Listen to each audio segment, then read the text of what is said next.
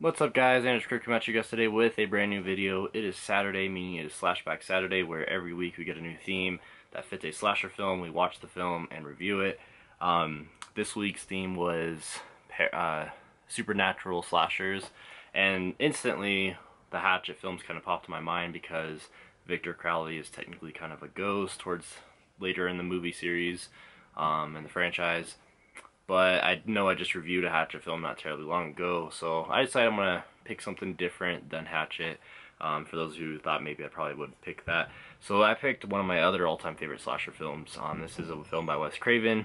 It doesn't get talked about a whole lot, but I think it's absolutely phenomenal. I think I honestly almost like it more than A Nightmare on Elm Street. It's that good to me.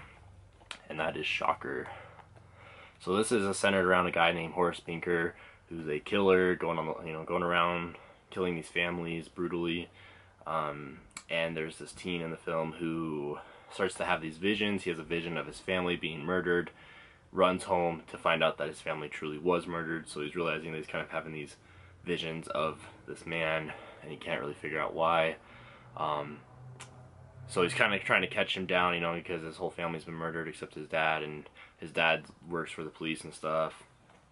And eventually they end up catching him, and he gets sentenced to the electric chair, and they go there to watch him die.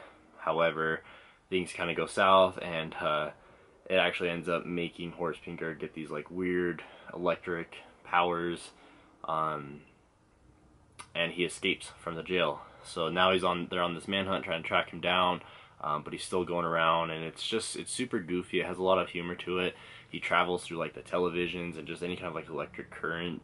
See, and he also killed the spoilers, but he also killed the main character who lost his family. He killed his girlfriend as well. So he definitely has it out for this guy.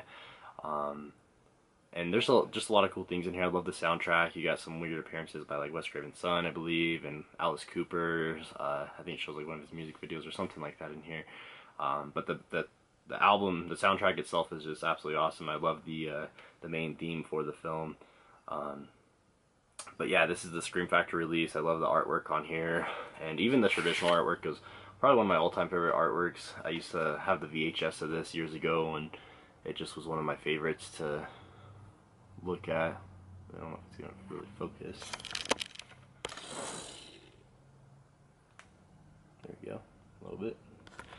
So that is Wes Craven's Shocker. That is my review for this Saturday's Slashback Challenge. Make sure you guys go check out The Horror Man if you have not already. And make sure you guys check out Shocker, because to me it is a pretty underground slasher film. I think it fits that paranormal or supernatural kind of theme, and yeah, just a really solid film overall. Make sure you guys check it out, and I'll see you guys in the next video.